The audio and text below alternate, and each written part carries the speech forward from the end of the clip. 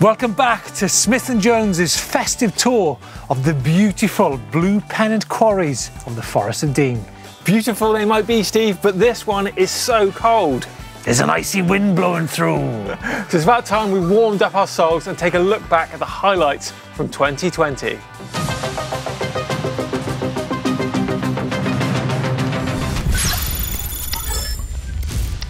So to begin at the beginning, and who can forget? Well, certainly Brandon behind the camera can forget our time in South Africa back in January when we were at the specialised Levo SL launch at the Vineyard, and unfortunately I was out of action for 5 days sweating. But nevertheless, it was nice wine. It was nice wine, was it?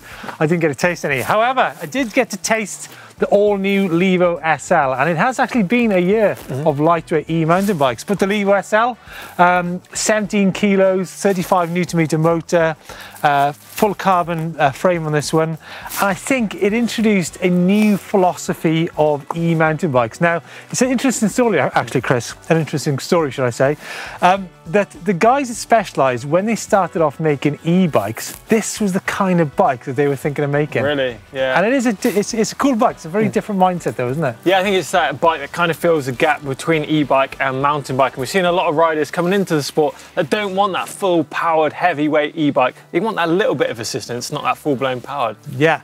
And then of course we moved into the month of February and we had the bike from Andorra, icy Andorra, the Fridell bike. Yeah, again, exciting. Super minimalist, using the Thang motor, I can't remember the model of the Thang, but fantastic display on there, beautifully streamlined chassis on there.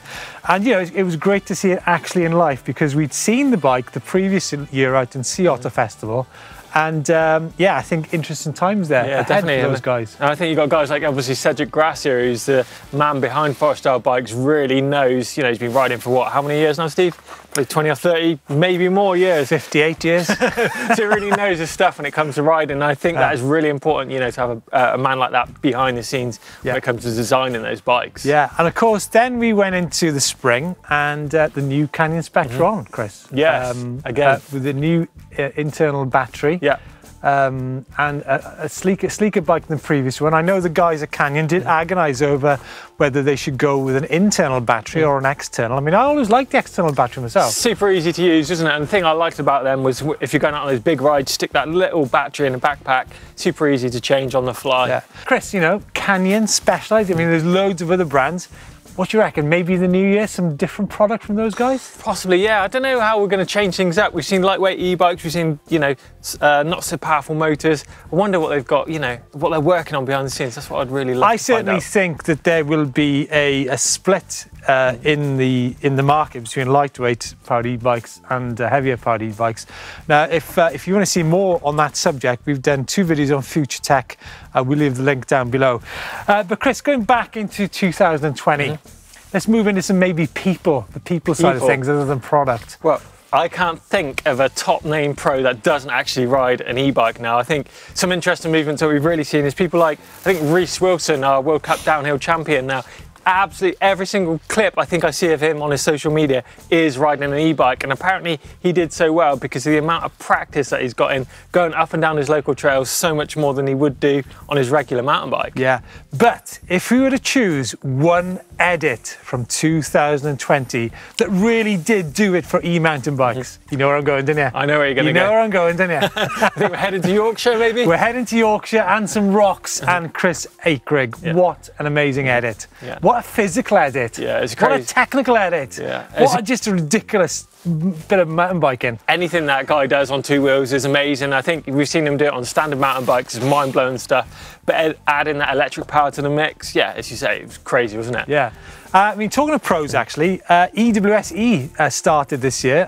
We went out to Italy for the final round, but it all started off in Zermatt, and Nico Voulios, who was the favourite, didn't take the win. It was Yannick Pontal, both on Lapierre bikes. Tracy Mosley in the women's came back super strong in the latter round, but it was a series, an exciting series, which is actually dominated by Bosch Motors. Definitely, yeah. It's been crazy, hasn't it? It was a year for motors, for sure. the new Shimano EP8 motor. Yeah, that was talked about, hyped about for quite a few years. Great to see that coming from the market. And of course, Bosch did that update on their motors as well, pumping it up to 85 newton meters torque and adding a few modes to it as well. So of course, yes, now both the Shimano motor's got 85 newton meters, plus the Bosch got 85 newton meters.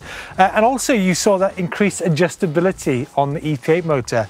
But then of course we had the EP8 RS into the Aubert Rise from Basque Country, 17 kilos, quite a machine that. Does quite look a good. machine, super lightweight, and it's it is different to ride lighter weight e-mountain bikes.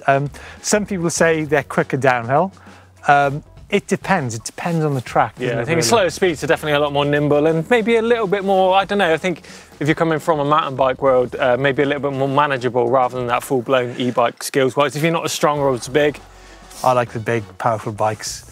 And then, of course, we had that super cool-looking bike, Kelly's from Eastern Europe, with a different kind of carbon manufacture, which was steel impregnated. So that's it. That's some of our highlights here. There were loads more in our year at home. But guys, let us know what your highlights for 2020 are, right, Chris? Yeah, and let us know what you think will be coming in 2021. Love to hear that. Or maybe that's a topic for another show, Steve. What do you think? Why not? Coming up this week on EMBN, we've got a great week of content as always, and kicking things off on Friday, we've got all the weird things that e-bikers get up to out in the woods. Tell us about that, Steve. You're a bit of a weird guy. Aren't we? We love it. We love perching bikes up against rocks. And don't talk to me about quarries. You spend all your time hanging out in quarries. What else we got? On Sunday, we've got why 2021 is going to be the year of the e-mountain bike. But is it? You guys let us know your thoughts on what's going to happen in 2021. Wow, this looks good. Off the coast of Africa, on the island of Tenerife. Pretty hot place. Fritz and his giant, I mean Tenerife there, on a rental bike from El Crida in Puerto de la Cruz. I wouldn't mind being on a beach in Tenerife, wouldn't you? Be amazing, wouldn't it, in that sun, rather than a freezing cold quarry in the middle of Wales. But it's a beautiful bit of rock, Chris. Next up, we've got Mark here on his 2020 High Bike All Mountain 6.0 out in Danville in California. He says this is a monster, 4 hills tied together by a big dirt trail. And the pictures definitely don't do that right. They do that. It looks absolutely epic. I'm sure that's definitely going to get the heart rate pounding out your chest. Your heart rate pounding out your chin. Out your chart. Out your chart. Your heart rate pounding out your chart. That was.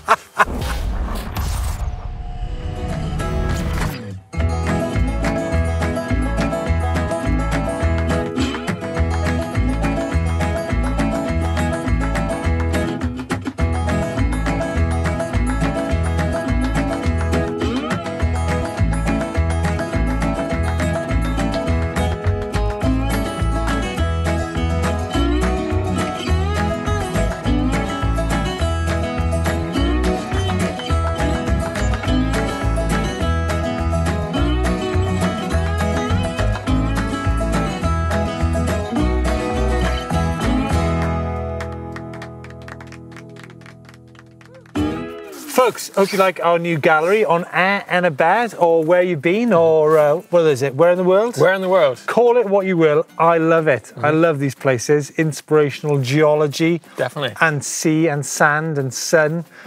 Oh, and good, quarries. What about Mick though? Mick, well, we had the Hunter Chargers. Have we seen the Hunter Chargers before? We have. They're a big e-bike group based out in Newcastle, New South Wales, out in Australia.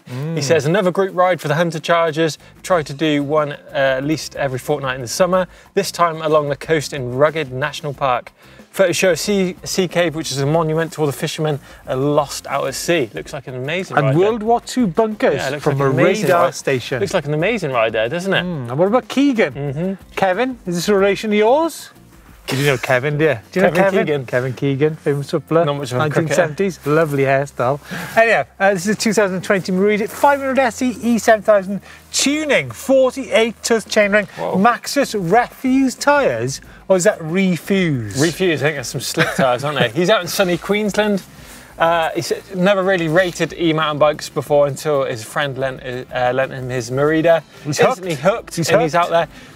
He's gone out tuned this bike. So he's got slicks on it and a big chainring. So he's already burnt through a chain and cassette in just over 1,000 k. And that's the problem with de-restricting and running a big chainring like that, Steve, and riding at 30 mile an hour everywhere, isn't it? Be very, very careful with de-restricting your e-bike. So he's have massive fun wheeling around the boardwalks and have dream speed runs. So he's getting some big wheelies in there. You know, one thing I'd like to see less of in 2021? What's that? De-restriction. Really? Let us know your thoughts on de-restriction, guys. I'm sure there's some of you that ride your e-bikes on private lands, but love seeing all those videos and pictures here on EMBN, so make sure you use that upload service to get them featured on the show. don't be a vandal. Right, Christmas, have you got the bike vault loaded up for our New Year's special? Locked and loaded. We've got loads of cool entries in this week, Steve. So should we dive straight in? Let's dive in to Westport. Out here, then, is there? Huh? Good Wi-Fi out here. There's amazing Wi-Fi out here. We've not had any problems this time. And we're starting off this week's bike vault, this special New Year's bike vault with Westport, New Zealand on the radar, and Mike and his giant stance. Yeah, he says out for a nice summer ride on some fantastic trails while some trees fall down in the background, Steve. Do you hear that? Holy crap. Sorry, guys. That's nice. Nice, isn't it? Then we've got Matthew here on his 2021 Commensal Meta Power 29. He's out in Vermont, out on a nice ride on an old carriage trail. Signature Commensal Meta Power 29, Chris. Yeah. Nice. Not any old Meta Power 29. It's the signature model. Yeah. What are we thinking on that shot? Out on the old carriage trail, 11 e-mountain bike experience. It's nice, isn't it? Nice, yeah. Oh, moving out to Apostica in Portugal. Do you think that'd be a bit warmer than here today? I hope so. This is manual on his high bike, all mountain at 7.0, exploring new trails. Okay? Yeah. What are you thinking? I'm thinking it's super nice. Super nice. Then we have Jonathan out in Milan in Italy on his Cannondale. Yeah. Cannondale Matera 2020 model. Changing the brakes and putting changing from a Boxer to a Zeb fork on there. Used to be a Cannondale Pro rider, didn't you? I did. I jacked it in and come and joined you on here, didn't You I? jacked, didn't you? Anyway, talk us about through Milan. Super nice. Super nice. You wouldn't say anything else, wouldn't you? Being an ex-Cannondale racer.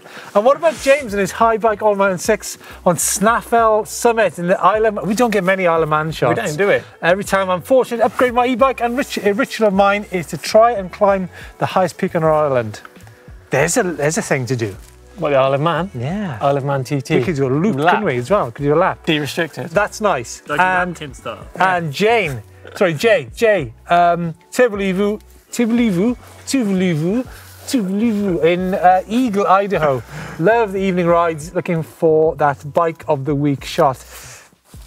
I reckon he's close to this one. Yes, isn't it? It's a very nice shot there. I'm thinking that's definitely got to be super nice. Yeah, absolutely. Then we've got Tomislav. He's on an Olympia X900 Sport. Did you say an Olympia? No, Olympia. A bit cold here. I've got a bit of a shiver going on. An Olympia. He's in Croatia, in Zagreb Natural Park in Medvednica. We had a great time in Croatia last year. Do you remember on the old great bikes?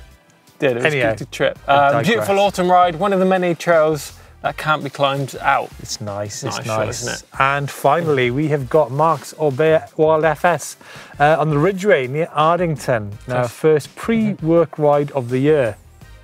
Just before the ground defrosted. First pre-work ride of the year. Yes, he's been out before he starts work. Okay, right. What a time of the year to do a pre-ride It's work. a cold one. What do you think of that shot there? It's nice, but what is the bike of the week this week? Well, from the cold blue looking back pennant through quarry these in the ones. Forest of Dean. I think Jay might take it out Might, from... definite. Definitely. Definite. He's at Idaho. Definite. Shot is amazing, isn't it? Bike looks good. Backdrop looks amazing. I think that just inspires everyone to get out there, whatever the weather. Top darts, Jay, top darts. And that is it from the bike vault from our super cold blue pennant quarry in the Forest of Dean. Let us know your thoughts of the bike vault, plus All the best bits the best bits from 2020. All the bikes, the tech, the people that have got involved this year, and what you think they're going to be up to next year, and all the exciting kit that's going to be on the market. Really looking forward to it. Hope you enjoyed today's show. Give us a thumbs up if you enjoyed it. Make sure you subscribe to us here on EMBN and give us a find and follow on social media, and we shall see you. But don't go trying to find us, because we'll be in some quarry somewhere. And see you next week. Cheers.